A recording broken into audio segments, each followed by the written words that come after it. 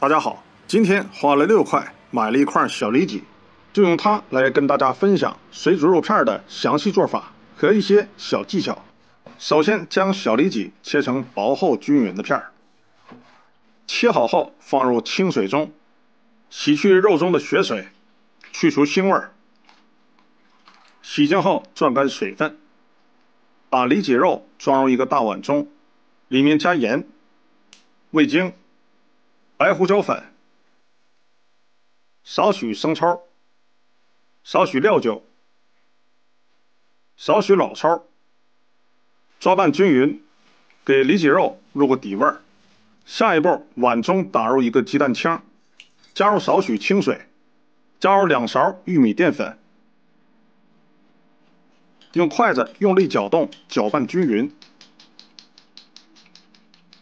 搅拌均匀后，把鸡蛋糊倒在里脊肉上，上手抓拌2到3分钟，这样的肉吃起来才会更嫩。抓好后，倒入少许食用油，给肉锁住水分，还能使肉不容易脱浆。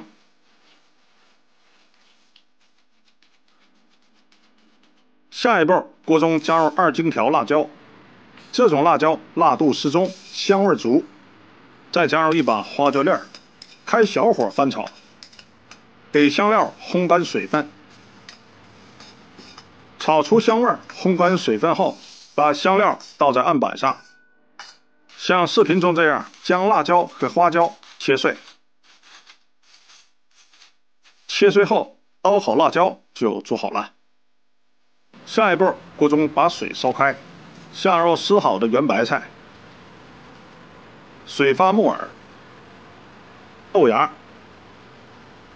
锅中加入1勺盐，给蔬菜入个底味儿，给锅中的蔬菜烫熟就可以了。烫熟后装入一个大碗中。下一步，锅中加入少许食用油，下入2小块牛油火锅底料，也可以根据自己的喜好来添加。锅中再加入1勺郫县豆瓣酱，下入葱姜，给火锅底料炒化炒香。炒香后烹入料酒，然后倒入适量的清水，调味加适量盐，少许味精，一点点白糖，中和一下辣度，撒入白胡椒粉，少许酱油，把里面的香料煮上2分钟，煮至入味，用焖料勺把里面的香料捞出来。下一步，转小火，均匀的下入肉片。一开始先不要翻动它，定型30秒后，再慢慢的翻动，防止肉片脱浆。给肉片煮至发白，煮至成熟就可以了。最后准备适量水淀粉，慢慢的撒入锅中，让汤汁变得有一些粘稠度，这样挂在主料上，吃起来才会更有滋味。肉片煮好后，用漏勺装入碗中。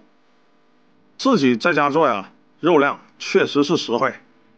将肉整理平整，把锅中的汤汁倒进来，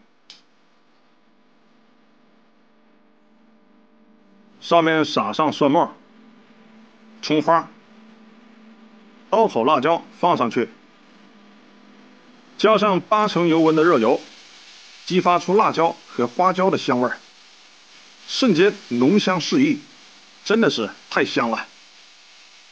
好了，这样一碗麻辣鲜香的水煮肉片就做好了。天热没有胃口，不如在家做上一碗下饭又解馋的水煮肉片吧。满分100的话，你会给这道菜打几分呢？点击我的头像，还能看见更多的美食视频。关注老杨美食，让你天天做好菜。